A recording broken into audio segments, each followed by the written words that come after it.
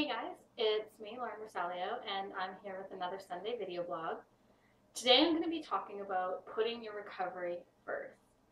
It's really important to remember that when you're in recovery, that is your number one priority. So just because you haven't been put in inpatient in that kind of situation, that doesn't mean that you don't need to put your recovery first. When you're in a treatment center, your entire day and every single day, every hour revolves around your recovery, and that's why it's so successful. But not everybody is, in a situation where they need that, or maybe not everyone can afford that, or maybe you have gone through inpatient and now you're kind of in the stage of recovery where you don't need that anymore, and so you're in an outpatient situation.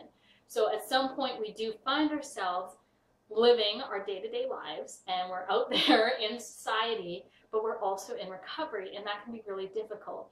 And one thing that I've noticed even with myself is we tend to then allow our recovery to be put on the back burner. But this is a really dangerous thing to do, and it's not necessarily the right thing to do. So there's different situations that are involved when you need to make things a priority. And so one of them would be with relationships that you're in. So I do get emails from people where they're talking about friendships that they think might not be the healthiest, different types of relationships, whether it's someone you're dating or a childhood friend or a cousin, or it's really tough when it's family members, and that person is posing a threat to your recovery. And very often, we tend to kind of feel guilty, and we don't really know what to do, because you're like, well, this is my friend, and yeah, she's a threat to my recovery, but she's my friend. In these situations, this is when I talk about putting your recovery first. You need to put your recovery first. If you have a friend who is threatening your recovery, you need to do something about it, because your health needs to come first, even before that relationship and that friendship. In recovery, we're allowed to be selfish. Because, again, like I said, we're fighting for our lives here. Our lives are at stake. And our health is at stake, both physically and mentally and emotionally. And so you need to either maybe start with a conversation, explain to that person that, they're posing a threat to your recovery. And if that continues, you're going to have to step back from the relationship for an indefinite amount of time, until you've recovered and you feel like it's healthy for you to come back. Start by explaining that to them. And if they aren't able to understand that or to respect that, then you do need to step away for a time. I've definitely had times in my life where I did need to step away from people for the sake of my recovery. And that's not something you need to feel guilty about. It really isn't. Another time that you need to put your recovery first is in situations, social situations. So when you're in recovery from an eating disorder, food can be a pretty major issue. And just like when you're living with your eating disorder and you try to avoid social situations where there's going to be food because you don't want to eat, whatever the situation is, you're willing to kind of put your eating disorder first in that situation. So in recovery, you also need to be willing to put your recovery first in those situations. And so if you feel like a social situation is going to be incredibly triggering for you, if you feel it's going to be harmful for your recovery, those are situations where you need to know that it's okay to say no. It's okay to not go.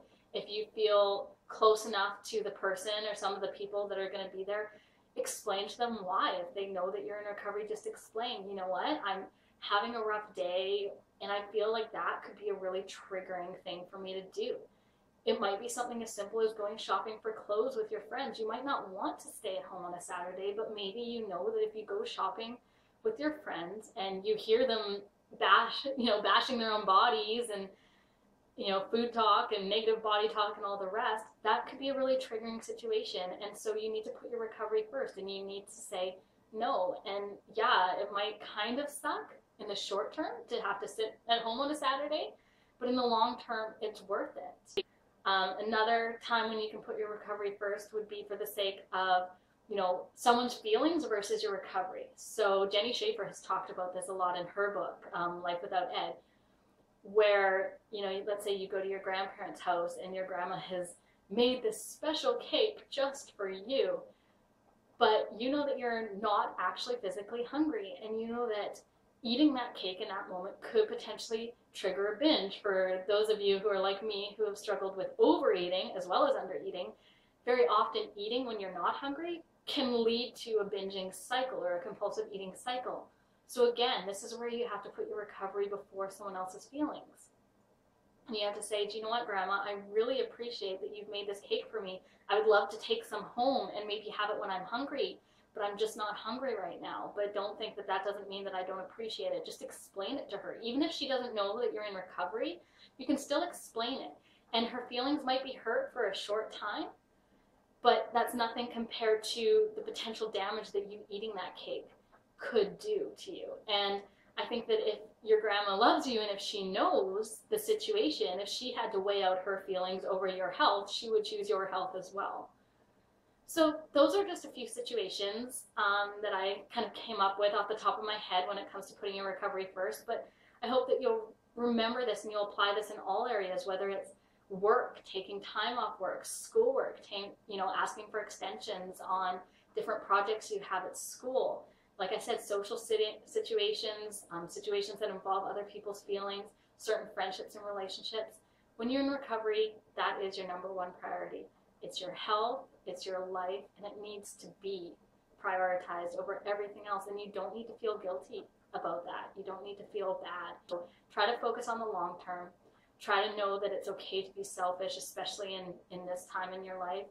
And again, it's a period. It's a period of time when you deserve to be selfish. So I hope that you found this helpful, and I will talk to you guys really soon. Ciao.